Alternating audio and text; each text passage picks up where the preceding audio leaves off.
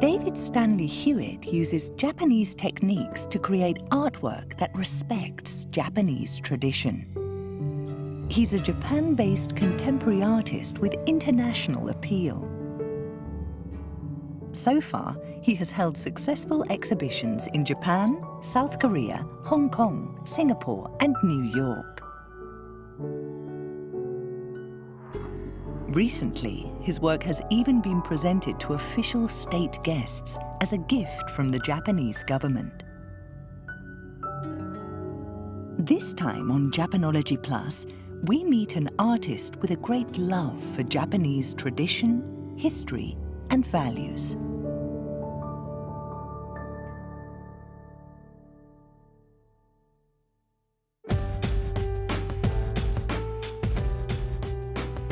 Hello and welcome to Japanology Plus. I'm Peter Barakan. Today we present another of our Japanophile profiles. I'm in a place called Karuizawa, which is a mountain resort a little outside Tokyo.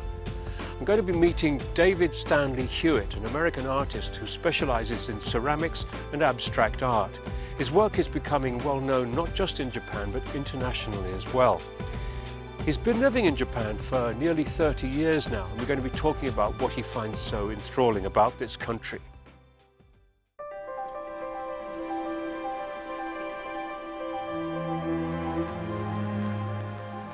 Hi, hello. Peter. Nice to meet you. Welcome. Thank you for having us. You've chosen a good day to come up. Yeah, it is. It's not as cold as I was expecting, actually. It's a good sunny day. It's lovely. So this is the gallery. Wow, okay. We've got some paintings and some pottery and all sorts of knickknacks around. Is this all recent work? Mostly recent work, yeah, for the paintings. Pottery is a little, mixed match. Meet David Stanley Hewett, a contemporary artist who specializes in ceramics and abstract painting. His work seems simple at first glance, but look closer and you'll find an American sensibility blended harmoniously with the artist's deep appreciation for Japan. Hewett's signature material is gold. In particular, gold leaf.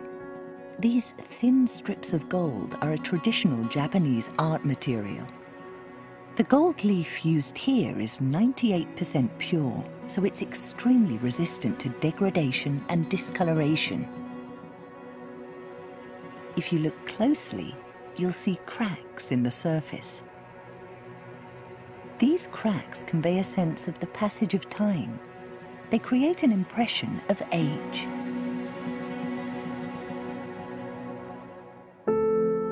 Gold is also a key material in Hewett's ceramics.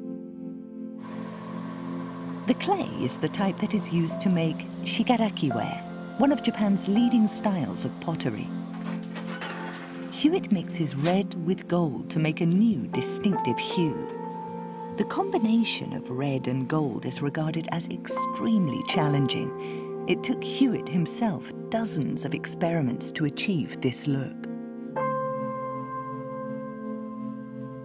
30 years after arriving in Japan, David Stanley Hewett continues to explore Japanese values and tradition in his artwork. I understand that the themes for most of your pictures are related to Japan. Yeah, I think the series I've been working on for about 10 years is called Bushido series, so very related to Japan. Okay. But also other themes. Are a part of my work. The Bushido idea sort of came up. I had an experience of being in the Marine Corps, in the United States Marines for 4 years. And then I also studied at Hokkaido University. In university, I studied Japanese history and happened upon samurai, of course. Bushido, for people who don't know what it is literally the way of the samurai. That's right, yeah. The first time that Bushido was used as a word was in the 20th century, I think. It was a guy called Nitobe. That's right. Who wrote a book in English. Yeah, so Nitobe-san was the first one to kind of put together the concept of Bushido, which of course existed, but perhaps hadn't been named so aggressively or, Yeah, so the interest in Bushido came from my experience in the Marine Corps. One of the reasons I joined the Marine Corps was perhaps being a bit naive, thinking things that my parents taught me were absolutely true, that people shouldn't lie, you know. You should protect those that are weaker than you. Honesty matters, you know, things like that. You say you were naive. You mean when you joined the Marines, you found out that it wasn't necessarily the case? No, that in the rest of the world, it's not necessarily the case. Okay. But the Marines stand for those things pretty strongly. Okay. Right? For integrity and discipline and honesty and things that mattered to me. Okay. So that was one of the reasons I joined the Marine Corps, but it was also one of the sort of points of departure to be interested in samurai and Bushido, which is kind of the code of ethics of samurai, right? Kind of looking at being heroic, being charitable, discipline, right? Loyalty, all these things that have common points with the Marines attracted me to finding out more about that. So when I started this Bushido series over 10 years ago, I wanted to see how simple I could make the paintings and still express what I was trying to say. And by simple, I mean I only used 3 colors for 10 years. So I used black, red, and gold. Black I identified as discipline. Red as in Japanese jonetsu or passion. You know, sort of battle passion. And the gold is the elegance that I found so interesting about samurais. While being warriors, right? They were also doing poetry and tea ceremony and wearing beautiful kimono and doing these things that are incredibly elegant. And I thought that contrast was quite impressive. For 10 years, Hewett was representing the Japanese concept of Bushido with just 3 colors: red, black, and gold. These days, he also uses blue, which has added a new dimension to his art.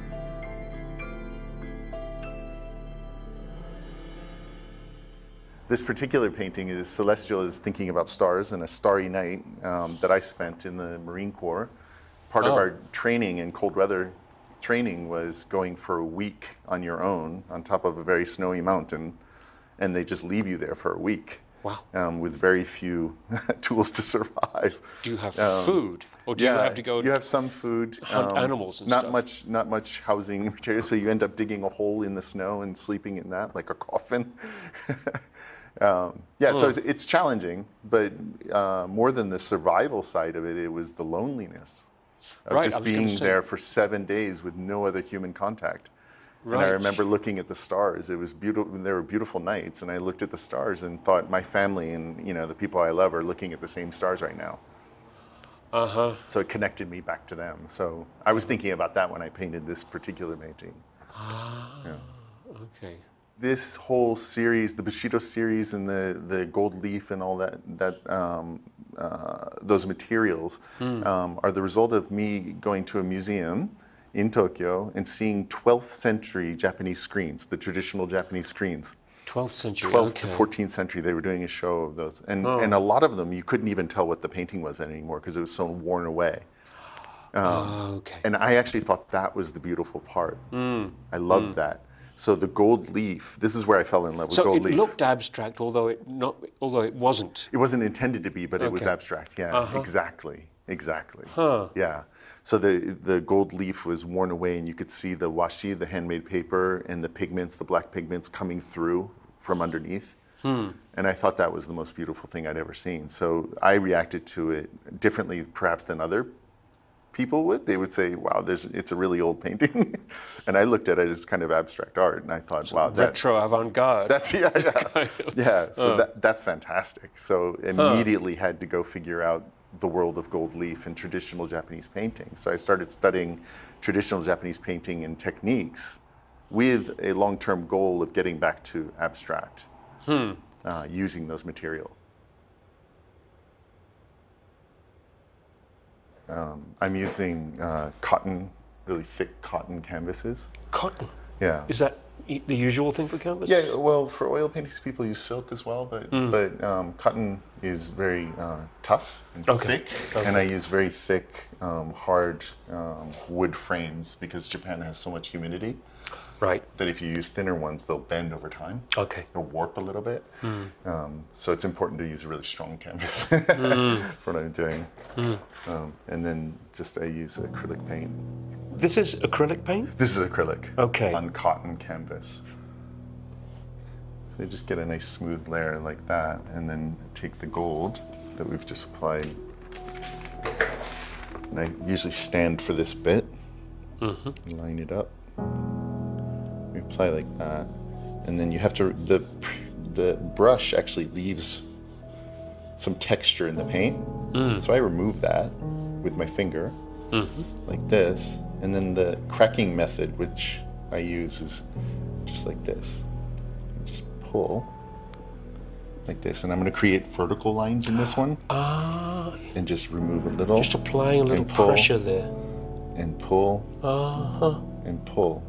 And you can actually control it a lot more than you would think. Like that. And then that comes off. That gets discarded. And that's one sheet. Like that. Okay. Which gets done thousands and thousands of times over and over. And then when that's all dry, I'll take a big heavy brush like this and really scrape hard at it. And to create more cracks. Well, just even though it's put on the paint, on this wet paint, there are areas where the gold won't attach to the paint. Which is actually great, because when you brush it, it gives kind of a older, worn feeling to it, like an old Japanese screen. Okay. Yeah. I imagine this gold leaf must be quite expensive to use. It is, yeah. You don't want to sneeze too often. Yeah. But it's really interesting to work with different levels of the gold leaf. So you can go there, if you move down the price spectrum, gold will be mixed with copper and other metals to make it cheaper. Okay. Does it look a lot different when they do that? It looks a lot different. Okay. To me. Not to everyone, the casual... No, not to everyone, but to me it definitely looks different. It feels different. But the big thing is sunlight over time. If you're using one that has a lot of copper or other metals in it, it'll change color over time. Right? You know how copper turns sort of greenish over time? Yeah. So using pure gold means that you could hang this right in front of a window in your house, and the sunlight could hit it. It won't change color. Yeah. All right. And it also feels better. Knowing it's pure. Yeah. Obviously, you have these techniques together now for cracking it and making it look any way you want. Did it take a long while to be able to do that?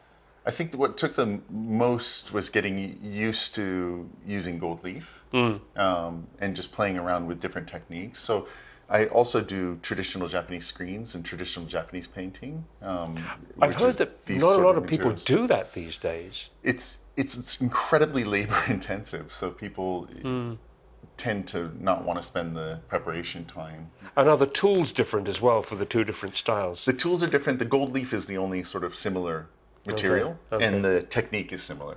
But the materials, obviously acrylic dries much quicker, easier to use, easier to clean up. Prep time is 5 minutes versus maybe 2 hours.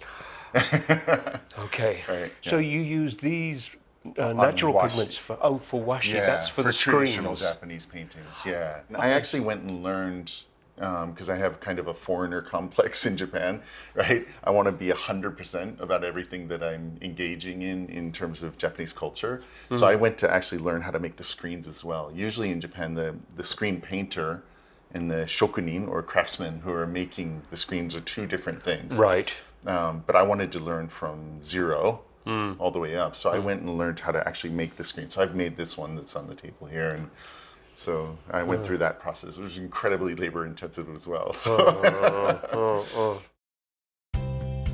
Hewett was born in 1967 in Ohio, USA.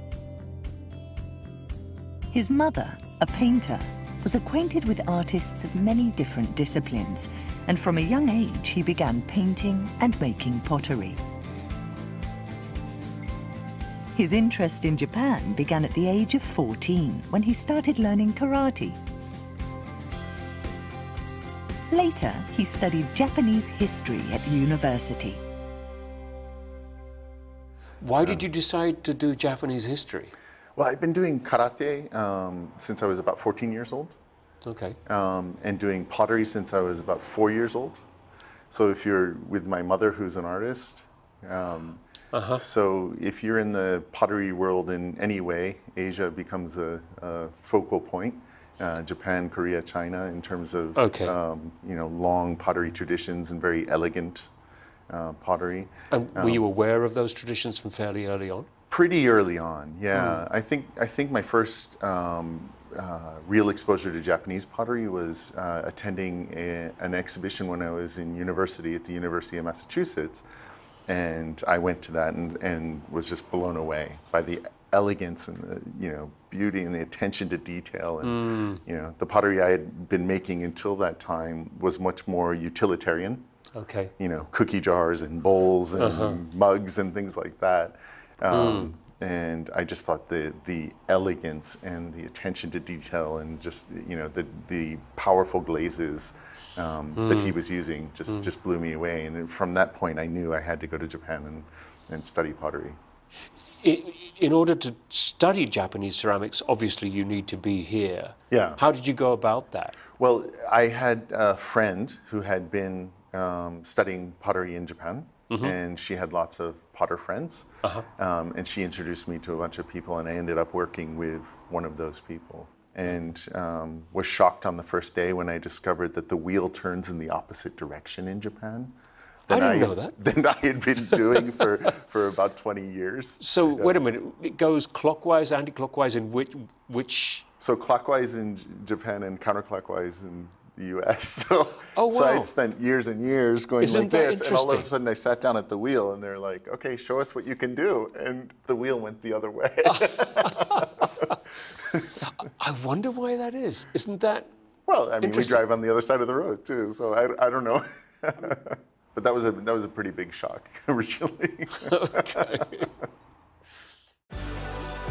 In 1988, Hewett moved to Japan and embarked upon a new life as an artist.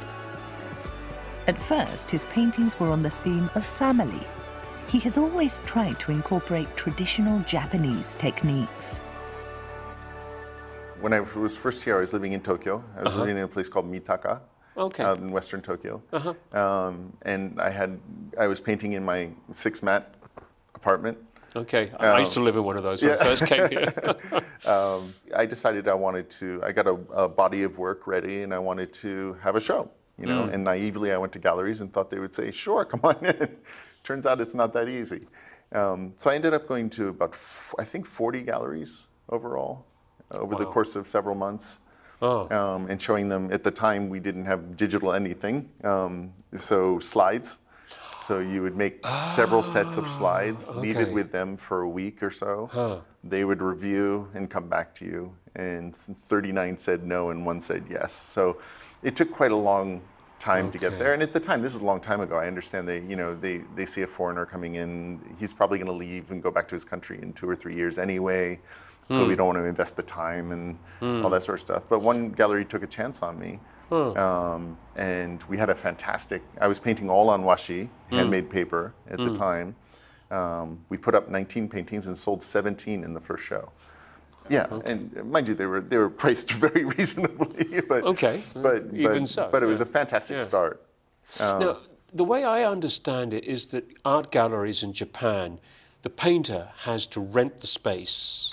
There are 2 ways to do it. There are rental galleries all over Japan. Ginza has a lot of them. Right. And then there are sponsored shows. Okay. Yeah, so I've never actually rented a gallery. I've been sponsored the entire time. So the gallery owner, in some cases, will actually take a chance, is what you said. On established artists, it's almost 100% that. Okay. Yeah, okay. so mostly rentals are, you'll have groups of students that rent a gallery or people who are doing it as a hobby or something like that. I think once you're an established artist, it's always sponsored. Okay. Yeah. Okay. And then they just take a cut of what's sold. All right. Yeah. Yeah. And once you'd had that opening show, Yeah. that your first show, did it go pretty smoothly after that? Yeah, it did. Well, I got another massive bit of luck. You know, in any career like this, you need a healthy dose of luck. The Imperial Hotel in Tokyo was doing a massive renovation. This is the Frank Lloyd Wright building. They were doing a massive renovation of 108 of their rooms. And they were having a competition to see who would be the artist that would do the art for those rooms. They were going to have one artist do all of the paintings for 108 rooms. Yeah. Wow. So the interior designer for the Imperial Hotel came to that exhibition, liked my work, and said, would you like to submit a painting for the competition? And I said, of course I would. So I submitted a large washi painting, a handmade paper painting, and I won that competition. So I got an order for 108 paintings all of a sudden after my first show. So it was a huge bit of luck. Right. And the Imperial Hotel is incredibly famous in Japan. Everyone knows it. Right. It's, you know, from architecture standpoint, it's very famous overseas as well. And so that kind of helped me launch into this career that I've now been doing for 26 years. Hewett's art is prominently displayed in several hotels. In lobbies and guest rooms alike, his work makes a unique visual impact. He has also been a part of around 50 exhibitions in Japan and elsewhere, and his work frequently sells out. Today, Hewett is visiting a gallery in a major department store in preparation for an upcoming solo exhibition.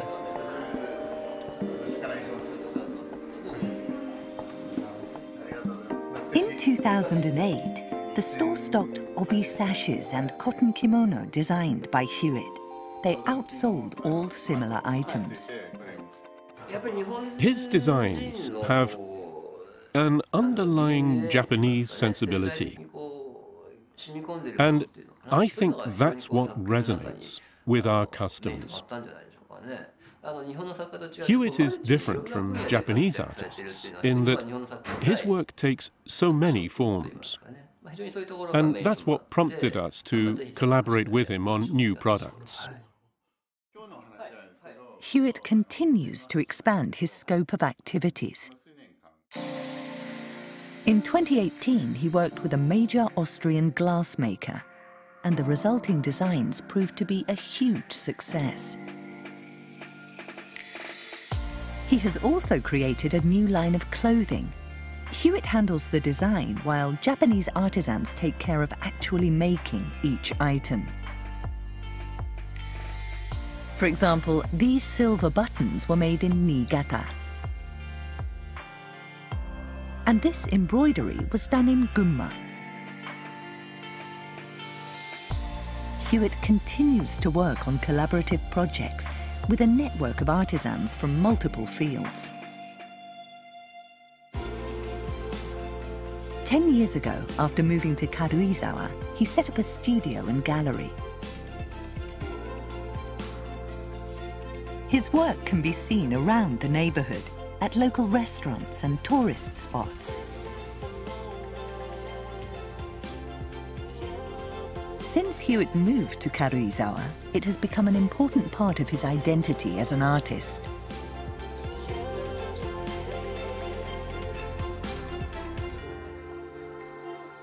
He took us to one of his favorite places in the town that he has come to call home. Okay. Look at the gradations in here. Yeah. That's beautiful. It really is. That's what I like it when it's just starting, right? When you get the greens and reds together. I think it's absolutely gorgeous. Do you get ideas for painting as well out of these kind of Sure, things? Yeah. of course, yeah. You can't help it. Right, right. What made you decide to live here in Karuizawa? Well, I got married in Tokyo, and I grew up on a farm for a large part of my childhood, on a farm in upstate New York, which is very similar to the Karuizawa area in terms of altitude and weather and just the general feel. And then on the work side, it was a place where I felt I could kind of slow down a little bit. Tokyo is very fast-paced and high energy and lots of good pressure. I thought in Karuizawa I could probably pursue my art with a little deeper breath, you know, before starting. So it's turned out to be, I've been here almost 10 years now, and it's been wonderful. Yeah. How do you see your art developing as you go on in your life? Art, pottery, all of it I think is, over the past few years, and it'll probably continue, is getting more simple, actually.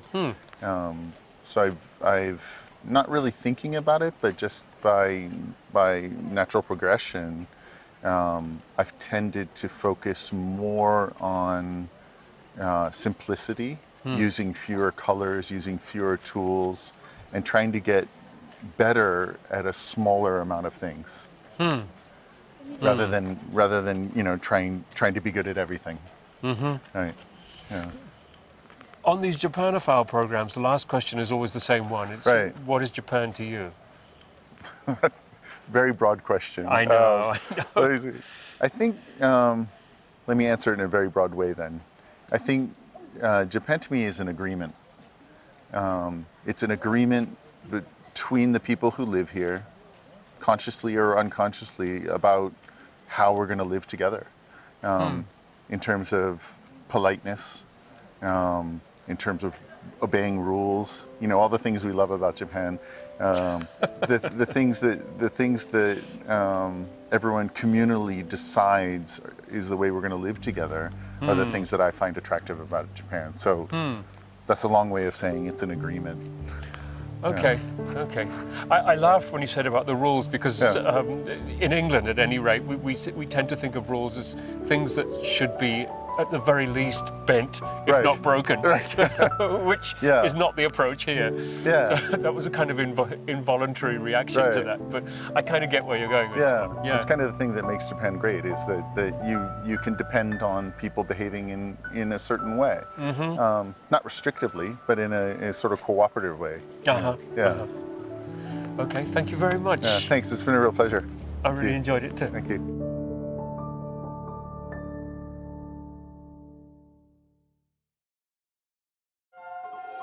Next time, coffee.